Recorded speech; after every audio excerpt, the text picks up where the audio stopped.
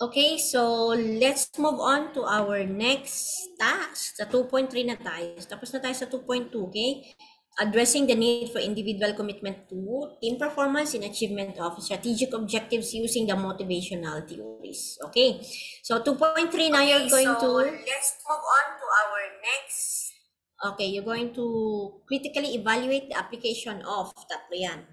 Delegation, mentoring, coaching to the achievement of strategic objectives. So tatlo yung pag-uusapan nyo rito. Okay, you're going to discuss 3 things. Okay? You're going to critically evaluate. Ano ibig sabihin ng critically evaluate?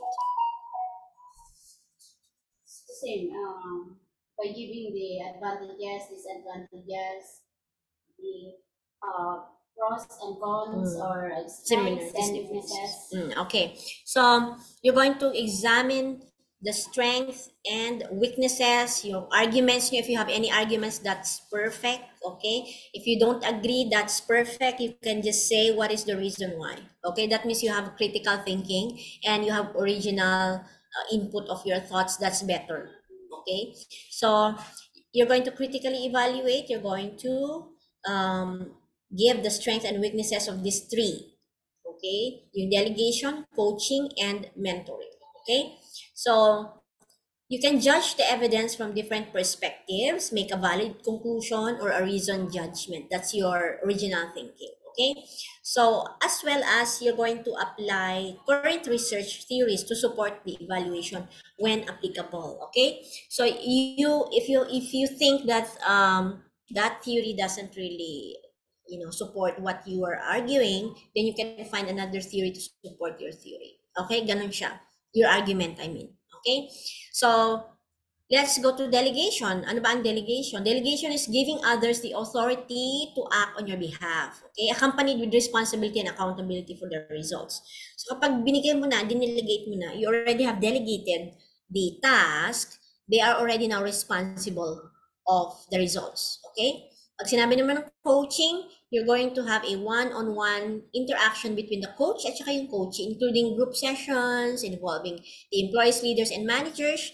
And of course, yung focus ninyo is to improve your performance, and as well as you're going to remove those roadblocks to success if ever there are any problems there. So you're gonna work together. Okay, and while mentoring is a relationship between 2 individuals. Okay, basically more on more specific siya, mas deep. Like giving some advice or yes, you're gonna give advice. Okay, you're gonna train someone, yun ang mentoring. Okay, you're gonna give, kasi less experience yung mentee. Okay, so you have to give training, advice. Okay, for their professional development. Okay, so ganon siya. So you're gonna give the similarities and differences. So now, when you evaluate, you have to make a related literature against a case scenario at work. Okay, so yun ang best way to do this. Okay, to reach the assessment criteria. So mag-evaluate tayo. Let us evaluate. So this is like a practical kung ano yung what's going on in your workplace. Okay, for example, we have this one. So you have to answer. Okay, you have to answer. All right, halimbawa, my staff are better than I at some task I delegate. So now, what is your answer? Do you agree? Neutral lang? O kaya naman I disagree? So what is your answer? My staff are better than I at some task I delegate. So you delegate some tasks because they are better than you. Do you agree, neutral, or disagree?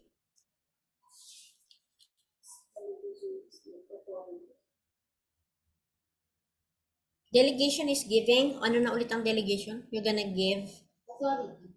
Yeah, so it's now, they are now accountable for that one. Once you give the task to them, they are now accountable to the results. So the question is, my staff are better than I at some task I delegate. Do you agree, neutral, or disagree? So there's no wrong or right answer here, but it is according to what is your, no, that's why we're trying to evaluate, no? Okay, so what would be your possible answer here? I think it's like, okay, I'll go with neutral. Neutral. The reason is because? Bakit? Because bakit neutral? It's not everything you know, everything they can know. Yeah, okay, yeah. And you have to delegate that because yes, they are better than that. Okay, for example, for me, I cannot do graphics designing. I can, Yeah. so I have to delegate this task to the graphic Yes, designer. ma'am. Okay, so now It's I'd like be, assigning the task uh-huh, on the person who's better uh-huh. on this task. Okay, Yes, so ma'am. then you should agree. No, because sometimes you know that things, but you're just you just want to, But they are just, yeah. that they are just better. Okay, whatever. Moving on tayo. Okay, team leaders should be able to do all tasks better than their team members. So is it true or false? Parang quiz, no? Okay, team leaders should be able to do all tasks better than the team members. True or false? Trolls? Hmm. You should be able to do all tasks better than their, not all tasks, ma'am. It's like a, So the answer is false, right? yeah. Okay. Also, So you need to be able to do your job, and your job is to delegate effectively. That is part of your job. Okay, so it's okay to delegate. If they are better than you at the job, that's fine. that's So why don't. I go with neutral, ma'am. That's why. Pero wala neutral dito sa second. Wala siya. So some Wala managers, talaga siya. yeah, some managers fail to delegate because they fear that their team members will show up, they'll become better than them. So don't fall into this trap. Delegating is part of your job. So it's okay. Because hindi naman tayo perfect. Yes, ma'am. But it's a wake-up call perhaps for you to improve yourself in that field. Kung yun ang gusto mo, di ba? So hindi naman po pwedeng lahat ikaw, di ba? It's not like that. So don't fall into that trap that, oh, he will become better than you. Don't fall into that trap. It's okay. If they're better than you, it's okay. But there are some things you can do that they cannot do, okay? So that's also okay with them. Next, I have to intervene frequently to get the work done properly. I need to research first. Interview. Ano ba ang definition ng intervene? Okay. So you have three options.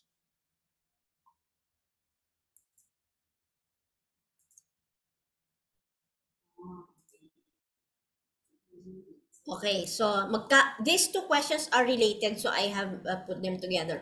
I have to intervene frequently to get the work done properly. For example, you have given the job, you've delegated the job, then you have to intervene because of what? Okay, first you have to ask the question, I have to intervene. Agree, neutral, or disagree? You agree. Okay, fine. Oops. Okay, so which of the following do you think is most likely the reason why do you agree that you have to intervene frequently to get the work done properly? Because you have got the feeling that, oh, I have to actually intervene kasi feeling ko they will not be able to do it. Or they have let me down before. Or I have evaluated the team and they The cannot last do one, that. I have evaluated that. Okay. So then, delegation provides an ideal method for evaluating team members. Okay. Okay. So if your staff lack the key skills, that means your method of evaluating might be something, there might be a problem with It's like that. think positive, not thinking about they have let me down before. But before, we have mentioned about evaluation, performance Yes. evaluation. So now thinking of it, if you have to intervene frequently, maybe you are giving the wrong evaluation. That's what I'm trying to say. Okay? So if you are constantly intervening to get the things done, there's something wrong. Baka man you're giving it to the wrong person. The task might be delegated to the wrong person who doesn't have the skills. So yon. So it's like something to think about, in terms of delegation. But delegation provides a method of assessment as well. Kasi you know already, hindi pala nila kayang gawin kahit binigay ko na yung task. Okay, so they have let you down before. So it is a case-to-case basis as well. Okay, question. Is delegation time-consuming? Yes or no?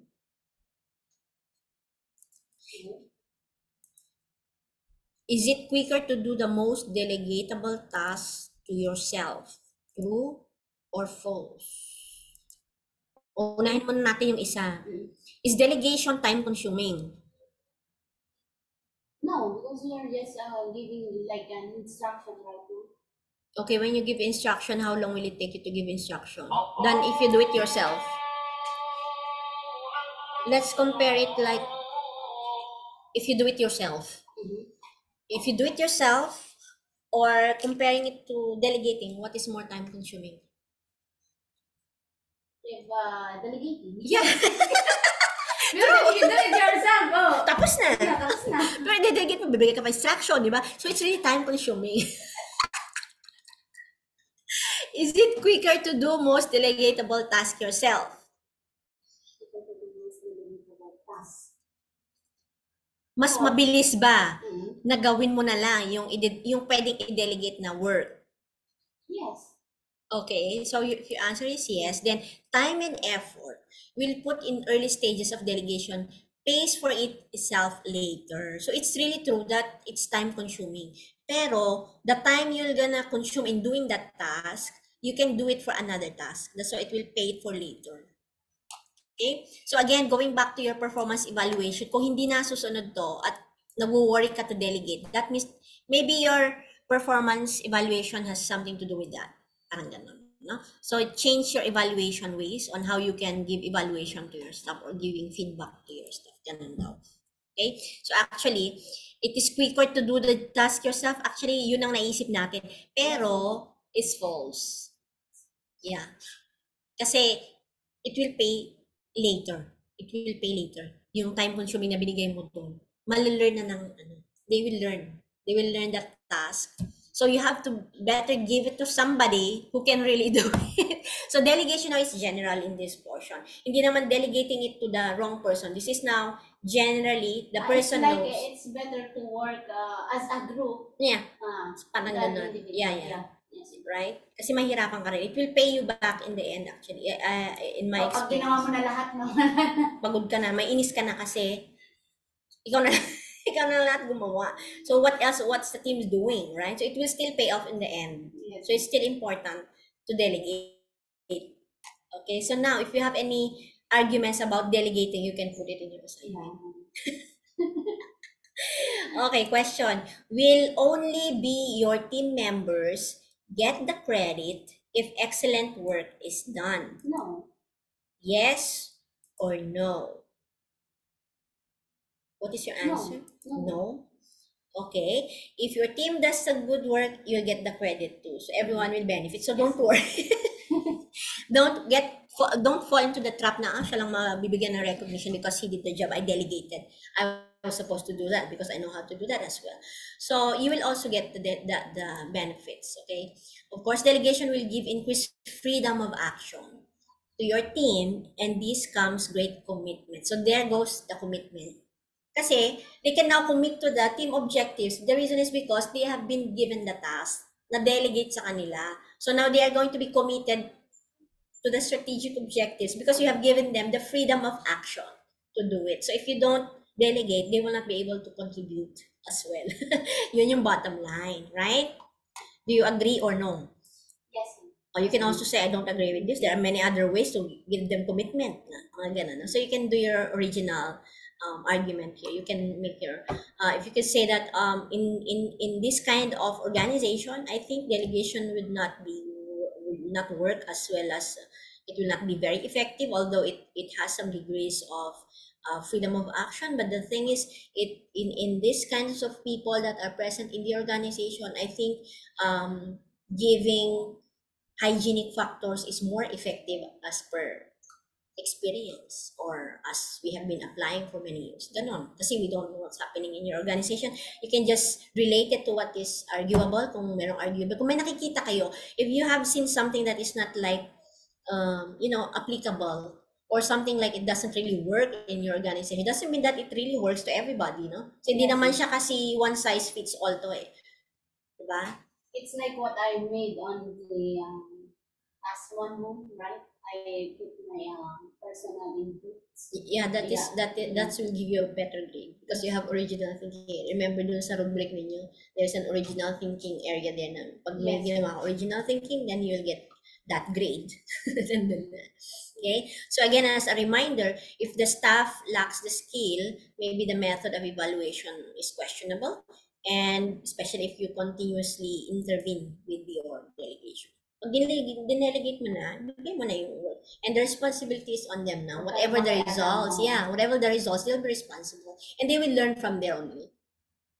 Alam na nila gagawin nila in the next. Okay? But I certainly agree that there are some people that even no matter how you motivate and delegate them, that kind of work, hindi pala pa rin nagagawa.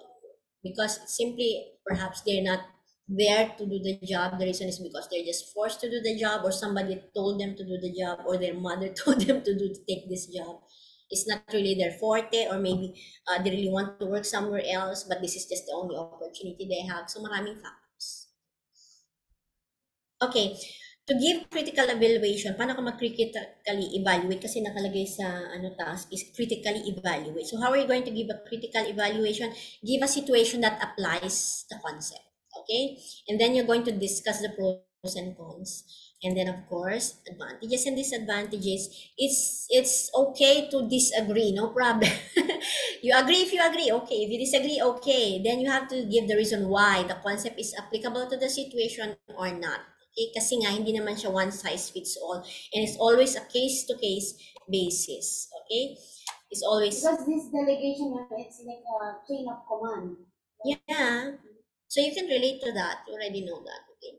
But you, as well as you can also say that, we have just learned that giving delegation is giving them the freedom to learn as well as contribute to mga ganon. So you can make some arguments. So that means you're giving a critical evaluation. Okay? And when do you think it is applicable and effective? When? Because it's not in always situation. Diba? So when do you think it won't work? Kasi it's not always. It's always there's a time that you don't want to delegate. And can you give examples of tasks that cannot be delegated? It's like for personal. All right, what else? Something like more on decision making, di ba? Hindi mo pwede i-delegate yon. Or something like you're going to decide who will be your next key partner or key stakeholder. Of course, you cannot delegate that kind of work. So that is when you think it will not work. So you can, it's only applicable for certain tasks like blah, blah. So, ayan, that's how you're going to critically evaluate.